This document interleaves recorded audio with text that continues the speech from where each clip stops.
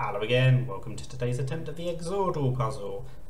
The idea is to guess two words here, but they overlap. So it's given us a starting word with a green A. That means that the A is indeed third in at least one of the words, but we don't know what happens in the other word. It might be not in the word at all, it might be second, could be first, fourth, fifth, it could be anywhere. We just have to find out. And to do that, I'm going to start with my usual trick of just finding out some more information by trying some new letters, although I just realised that of course I duplicated the H, which was a bit foolish because we already knew that wasn't in either word. Let's try some more new letters. That's worked a bit better. Now we've got a few too many yellows for my liking. Let's try bumpy, in fact. That tries a few new letters and tries a new position for the U.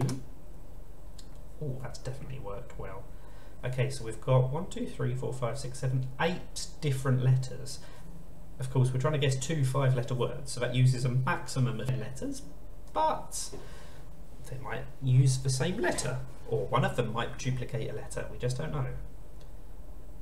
But we are starting to get some greens, that's nice.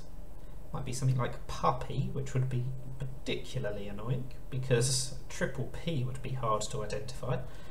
Let's try train, because we've got the TRA in place. Oh, and it is train, so the other word is blank U, blank PY. Looking like it probably is puppy, especially because it can't be bumpy or jumpy.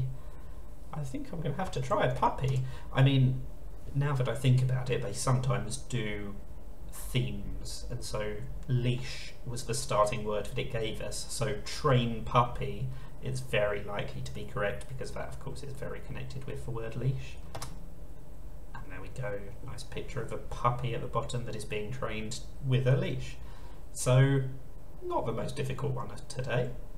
I don't like the fact that you can sometimes work out what it is from the fact that it's themed rather than just trying to guess two random words. But anyway, we got there in 5. Pretty happy with that. That's the Xordle. Thank you for watching and bye for now.